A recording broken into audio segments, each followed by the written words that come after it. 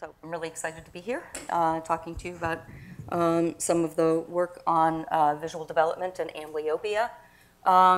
You might be wondering, what is amblyopia? Amblyopia is a developmental disorder of vision, and it results from abnormal visual experience during an early critical period. And functionally, it's a decrease in visual acuity. So clinically, it's diagnosed as a decrease in visual acuity in one eye. And that loss of acuity can't be corrected by just putting on glasses or something like that, or if there's a cataract, removing the cataract. The loss in vision persists after that. And so it's not a structural problem, it's a functional problem of the brain. It's the most common environmentally induced neurological disorder, and it's the most common cause of monocular vision loss in children, affecting about 3 to 4% of children in the US. There are three general conditions that are most commonly associated with amblyopia, again, when they occur early in postnatal life. One is anisometropia, and there's no pointer on the left.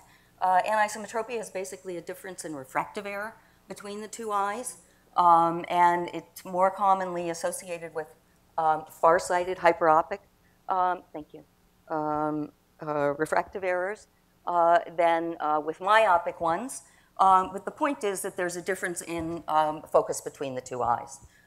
Strabismus is quite common, where there's a misalignment of the two eyes, and the child chooses to fixate predominantly with one over the other eye, and amblyopia develops as a result in association with that condition. And the third one is some kind of opacity to one eye, like a congenital cataract, a drooping eyelid, or some other thing that creates an impediment to good visual experience through one eye. And so we wondered how amblyopia comes about, and how does it develop. And I want to take a minute to emphasize some of the things that have been said earlier about the value of an animal model, but in particular in this case. This is something that naturally occurs in 3 to 4% of children, why you need to study this in animals. And so it's important to understand that you need to be able to study this condition in environmentally controlled conditions. Because if you think about it, amblyopia might present itself in a child sometime at school age when they're having difficulty reading. But in fact, the etiology of that occurred very much earlier, and oftentimes you don't know what it was. It could have been blur, it could have been a crossed eye, it could have been some other thing that caused that. So you don't know what the conditions are that actually led to that amblyopia or that difficulty in reading in the wild in humans. So to be able to study this under controlled conditions and study it longitudinally is extremely important. And the second really important reason to study an animal model that you all know is that you can study the underlying neural mechanisms. And in the case of the non-human primate, you can study the underlying neural mechanisms both in the same animal along with the behavior. So you have a nice close correlation between what's going on in terms of the behavioral assay and what's going on in the brain. So we've got an animal model, why in particular the monkey model, so you've heard a lot about that as well. But in terms of amblyopia in particular, amblyopia, I told you, is a developmental disorder of vision. Well, you've heard that the visual system of the macaque is structurally and functionally very similar to that of the human. And it's important to have an animal model that actually models the system that you care about, which is the human. Secondly, what we've demonstrated is that visual development between humans and non-human primates is very, very similar, and I'll show you that. And that's important because you want the developmental mechanisms to be similar in the species that you're studying. And finally, it's very important to understand that amblyopia actually occurs naturally in non-human primates. And this is a picture of a naturally strabismic macaque who also developed amblyopia as a result of the strabismus. But we generally study this under experimental conditions. We create conditions that mimic this in humans and mimic the human conditions in the monkeys. But the fact that it naturally occurs means that you have a system that's very similar and sustains insult in a similar way to the human. And finally, the profile of vision loss, as we've demonstrated over many years, is very similar across species. So this is a really good animal model. So what does visual development look like in the macaque? This is a slide showing grading acuity on the left-hand ordinate, reference to more clinically common Snellen acuity on the right. And these are data from individual infant monkeys, some tested longitudinally, some cross-sectionally, plotted as a function of age in weeks. And you can see that acuity goes from very coarse or very big letters on the eye chart to very fine gradings over the course of the first postnatal year and asymptotes by the end of the first postnatal year. And you can see that it's a fairly consistent, regular developmental progression. Now I'm going to add to it group data. These are average data from human infants and children at the ages indicated there. Those are the big symbols. And what you can see is that these developmental profiles are almost identical. They're completely overlapping. And the final acuities are very similar in monkeys and humans. And the only trickery here is that human age is plotted in months and monkey age is plotted in weeks. And so in terms of visual development, the nice translation, you can call it a 4-to-1, or a nice comparison is weeks to months in terms of the visual system. And so we have a really strong model. And as I told you, acuity is the metric that's used to identify amblyopia in children. This is just a cartoon showing you what the view would be like between the two eyes of a child walking around the world that had amblyopia. And so this is what was called the fellow eye view, the non-affected eye, and the amblyopic eye view of the same scene over there. And so back when I was a graduate student, I wanted to know, how does this come about? What we knew is that these visual conditions were associated with amblyopia, but there was a lot of debate as to was one causal, was it not, were they just associated or not? And so I had the opportunity to longitudinally test some animals that had strabismus that was created by just misaligning the visual axes in a young animal. And so this shows acuity as a function of age for each eye of an individual infant monkey, and the animal was made strabismic surgically at age 3 weeks. And you can see that acuity tracks nicely, even beyond the age at which the strabismus was created. And then there's a setback in acuity of the eye that is strabismic, followed by a continuation of development. And so when tested at about a year, when acuity is essentially adult-like in most animals, there's a difference between the eyes, and that difference is amblyopia. And we showed that the strabismus itself in a normal visual system can cause amblyopia. If we look at the same kind of profile in a whole group of animals, these are individual data from a group of animals, some of whom were made strabismic at an early age and some of which were not. And you can see the fellow eyes track normally with the typical animals. And the filled symbols here I've just added are the data from the amblyopic eyes, or the eyes that are destined to become amblyopic in those same animals. And once again, you can see that there's a setback in the developmental profile, but it's not an arrest of development. Development continues, but just more slowly, and perhaps over a longer time course. But by the end of the developmental period, and in fact, in this case, we went out to 2 years, and you see that the difference between the eyes persists. And that's what you would see in that child, if it were a child, as an adult, that's the characteristic of amblyopia. So I mentioned that amblyopia is actually a disorder of the brain and not of the eye, and it turns out it's a fairly general disorder. And this just illustrates the visual pathways in the primate, where subcortical visual areas project to primary visual cortex. And then there are 2 dominant visual pathways, the dorsal and the ventral streams, that are nominally associated with, in the dorsal stream, motion stimuli, and the ventral stream, form stimuli and form processing. And the point I want to make is that although amblyopia is characterized as a deficit in acuity, there are many losses that have now been identified, some for the first time in macaques and others for the first time in humans, that occur in correlation with amblyopia. And so things like stereoacuity losses, losses in global motion discrimination. We think of it as a form vision deficit, but there are losses in motion sensitivity in addition to those losses. Perceptual organization, higher order form vision losses, natural scene perception. These are all things that have been demonstrated now to be deficient also in many amblyopes. And importantly, they are things that are not easily treated given the current treatment methods that are being used. Now, I also want to point out that these different visual functions develop differentially. And what I'm showing you here is actually a metric for spatial vision that goes beyond acuity and describes spatial vision across a whole range of spatial scales.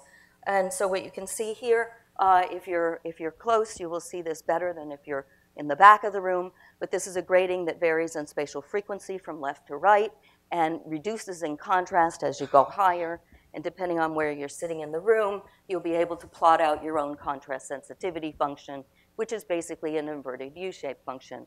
And it gives you your sensitivity across spatial scale for your visual system.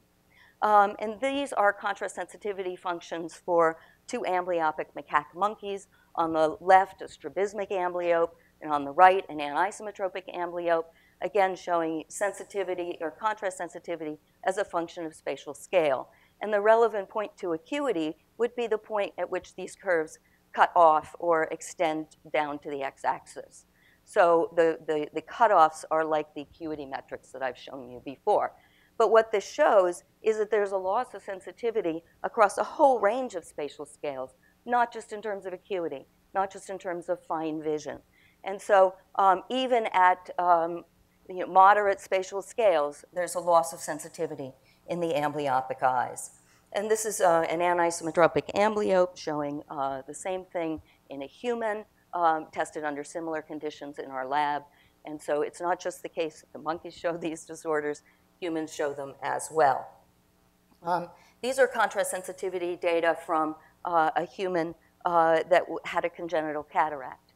And the cataract was removed at a fairly young age, but the child suffered visual deprivation in the eye that had the congenital cataract. And you can see that there's a big amblyopia across a whole range of spatial scales. So vision is really very poor in this child.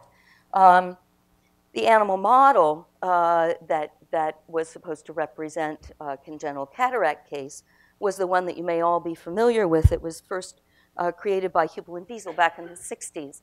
It's a monocular deprivation model meant to reflect cataracts in children. What I'm showing you on the left are data from Ron Harworth's lab, contrast sensitivity for each eye of an animal that was raised with monocular deprivation, and by lid suture in this case. And so you can see that the deprived eye has very, very poor, really, well, about the level of a rodent vision, maybe not as good as the mouse. But in any case, the fellow eye looks quite good. So this is hugely devastating to have this kind of deprivation.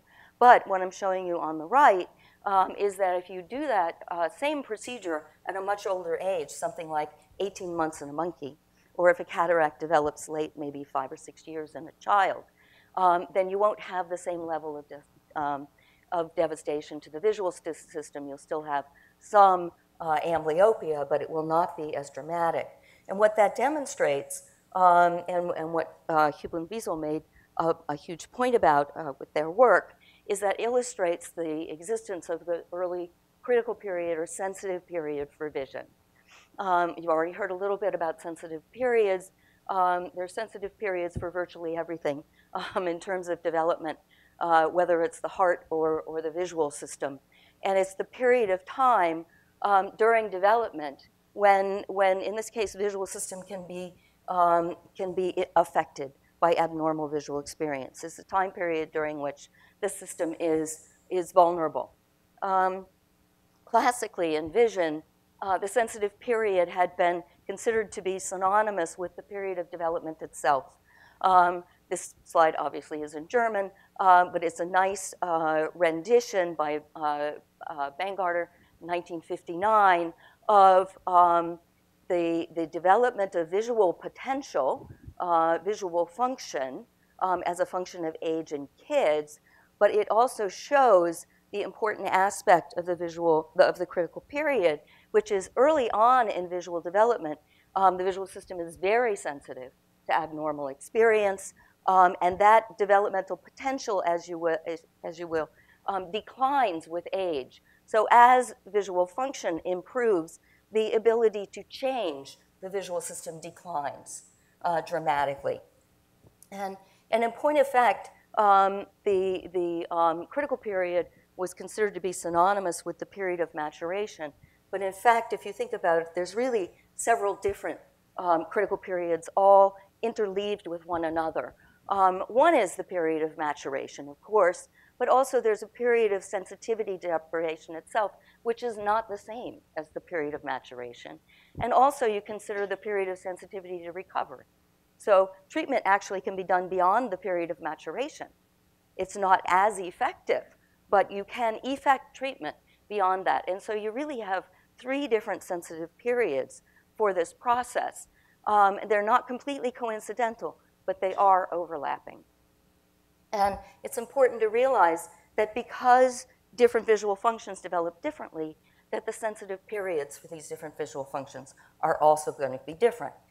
So I've shown you before the development of spatial resolution. I'm just going to show you 2 other visual functions that develop over very different time courses.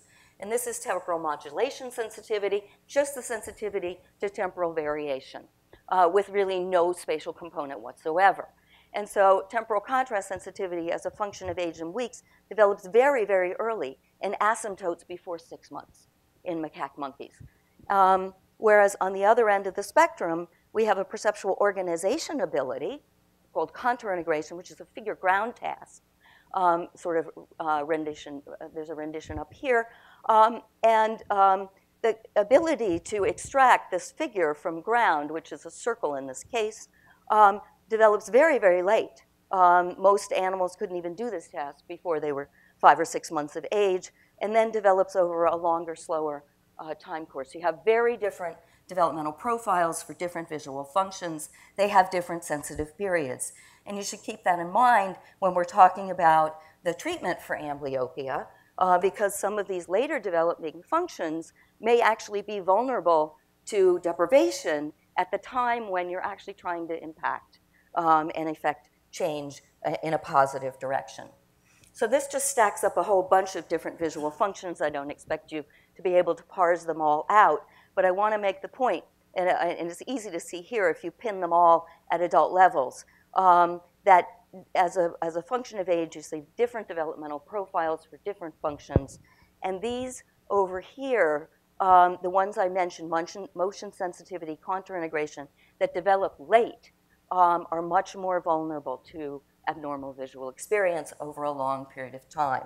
And compared with acuity, the deficits in these kinds of problems tend to be worse. So what I've illustrated here is some data on contour integration over here, and another kind of global form organization task over here where you're extracting a structure from what looks like a noise field. And what this shows is the interocular ratio between the eyes of amblyopic animals as a function of the depth of amblyopia of those individuals. And these are individual data, and they're from animals that are either strabismic or anisometropic amblyopes, created experimentally. And what you can see is that for very mild amblyopes, often these functions aren't affected at all.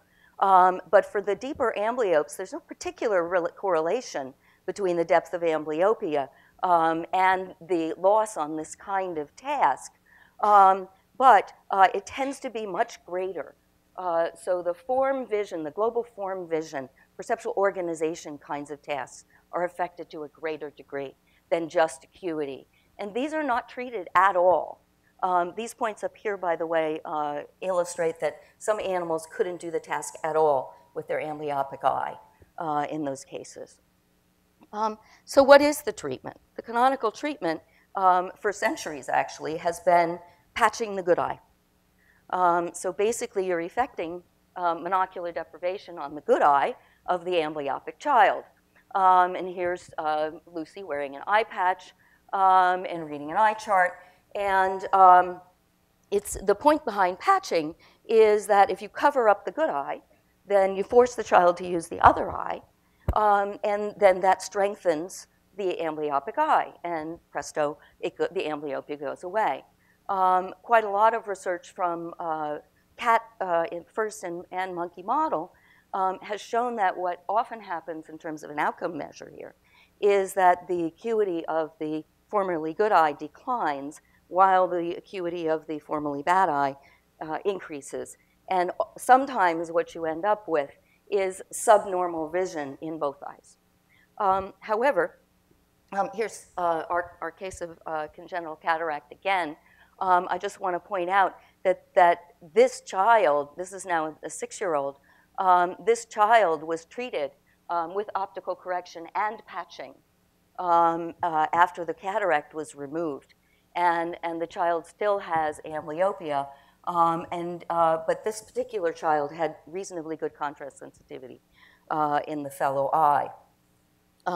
But it was a puzzle as to why you couldn't get normal visual function from an eye like this. And a whole series of studies were done in the late 1980s and early 1990s by Ron Booth and colleagues at Emory University to try to develop a good animal model for cataracts and aphakia, meaning the lack of a lens in the eye, and in the monkey model. And they tried a variety of different things. On the top is just developmental data from typical monkeys, and this just shows that there's nothing wrong with the vision of either eye of these animals, and vision develops normally according to this graph. And over here is the interocular difference between the eyes, and all the data look normal. There's no difference. They're centered around 0 here.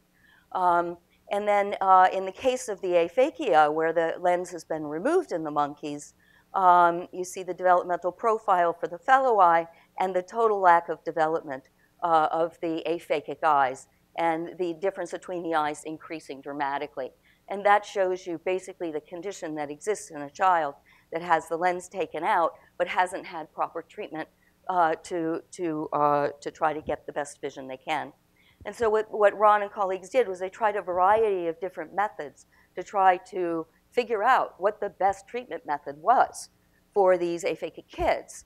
And what they learned was that full-time patching, as is typically done in children, was actually detrimental. And what they came up with in the end was that to provide good optical correction, whether through an intraocular lens or an external lens, and part-time patching, they had good visual outcomes in their monkeys. And if you follow this literature at all, you'll see that in we're now doing a bunch of prospective clinical studies in children to figure out what the best treatment methods are and best practices for dealing with amblyopia in children. And what they've converged on is exactly this. Part-time patching is the right way to treat children to get the best visual outcome, in addition to other kinds of measures. And this just shows, reminds me to point out that, of course, any kind of successful treatment will depend on the age at which the treatment is started and the age at which the condition first occurred, and also the starting visual acuity. So if you have a mild amblyope to begin with, it's going to be much easier to get a good visual outcome from those kids. So the different colors here are kids in different age ranges, with blue being the oldest, and successive outcome with good being near the top. And so you get the best outcomes from the youngest kids with the best starting acuity. Makes sense, right? Okay. We want to spend just a few minutes talking a little bit about what the underlying neural mechanisms are, because of course that's something that we can uniquely address in the Macaque model. What I want to just show you is a couple of examples of how changes in visual behavior, or the deficits that I've told you about, relate to changes in the brain. And I'm going to talk about data from V1 right now, but we have data from some other downstream visual areas like MT, V2 and V4 that show that deficits persist well down the visual pathways, and that in fact there's de novo deficits that occur further down the visual pathways from V1. But let's just take a look at V1. So data from single unit and multi-unit recordings in macaque monkeys that are board certified amblyopes have been made to look at the acuity of those neurons, the contrast sensitivity of those neurons, and other aspects of their function. And what I'm showing you here are data from just one animal, and on the top are that animal's behavioral data, and so these are his amblyopic eye contrast sensitivity data, and in the open symbols, the fellow eye. And on the bottom is the neuronal contrast sensitivity that was achieved from recordings from that animal when the neurons were driven through the amblyopic eye in the filled symbols and the fellow eye in the open symbols. And in order to compare directly the extent of the loss behaviorally and that neuronally, we're going to take the difference between the sensitivity, the peak sensitivity of these curves, and compare them, and also between the shift in spatial scale. And we're going to do that for a whole group of animals that were tested using multi-unit array recordings in foveal V1.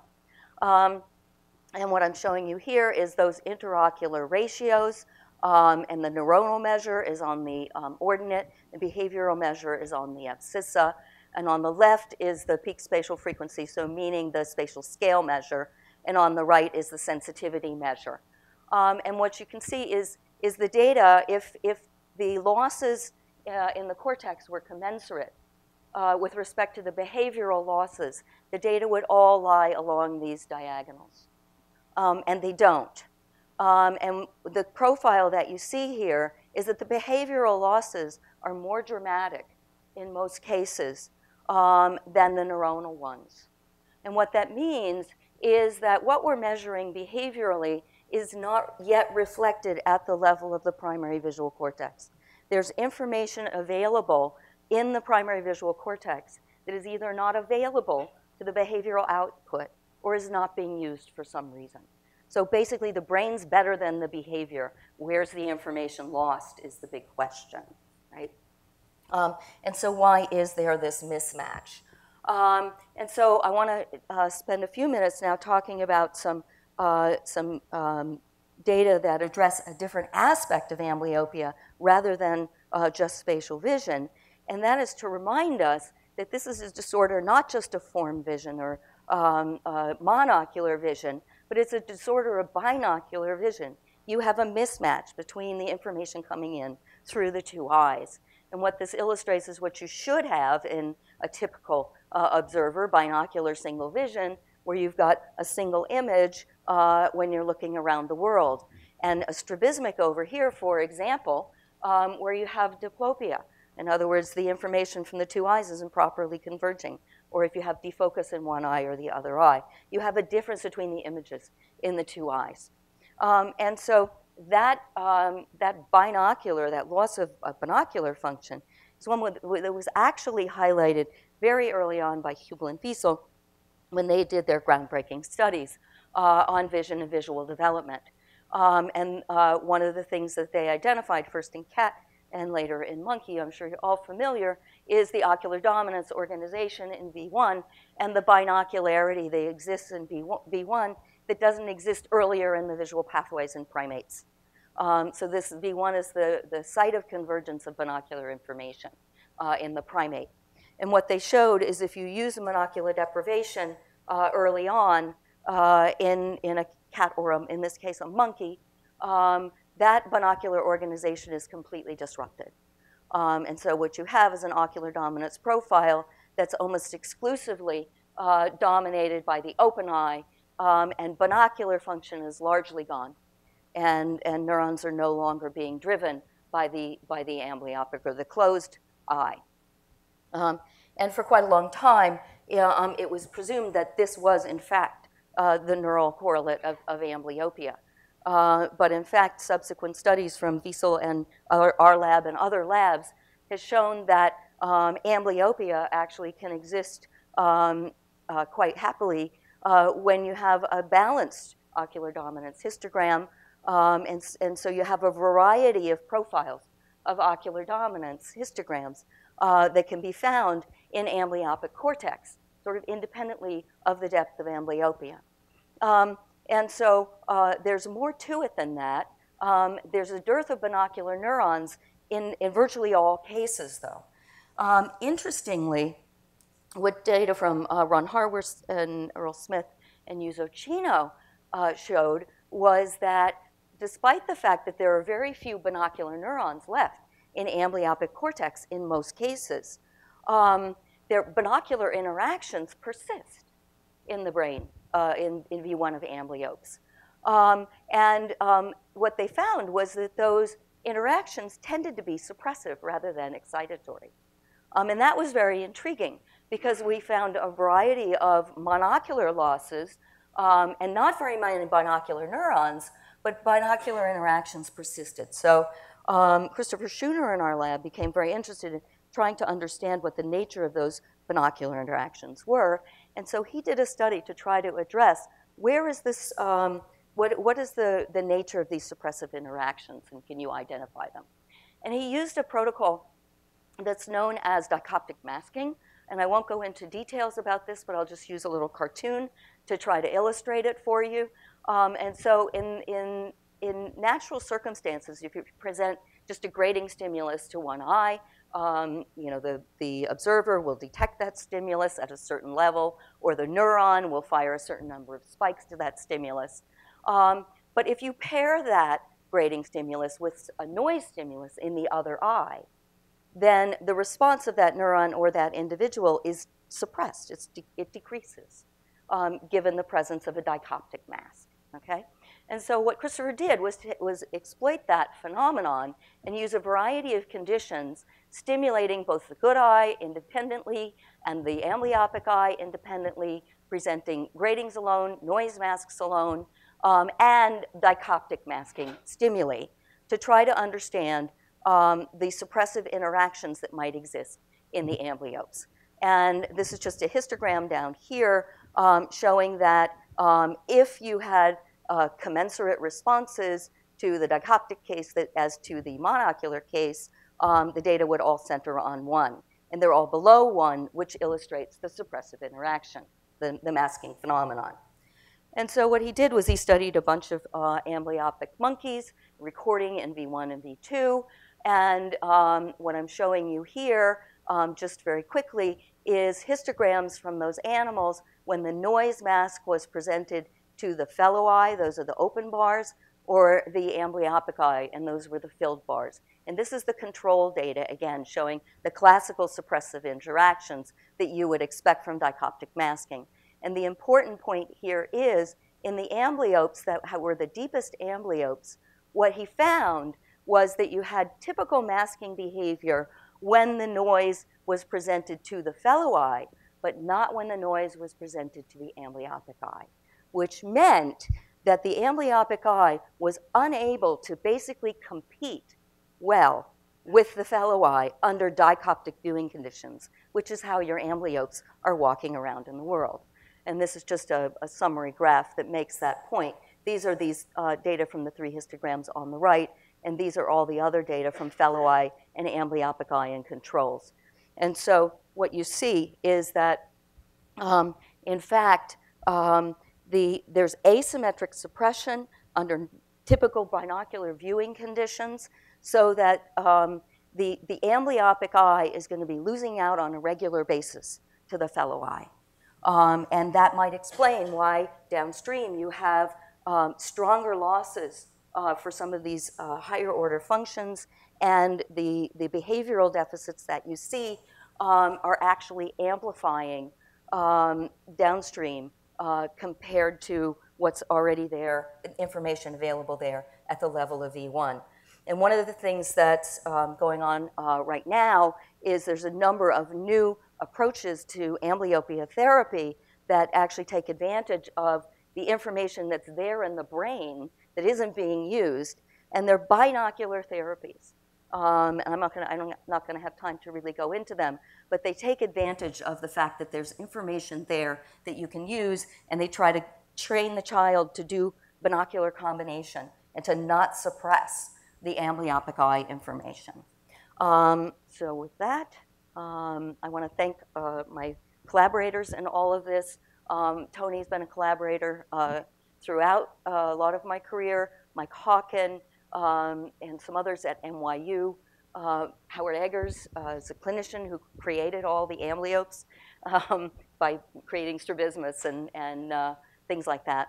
And the many postdocs and graduate students who contributed to this work, and of course the monkeys, and the Washington National Primate Center in particular, who has been instrumental in providing animals so my research could go forward. Thank you.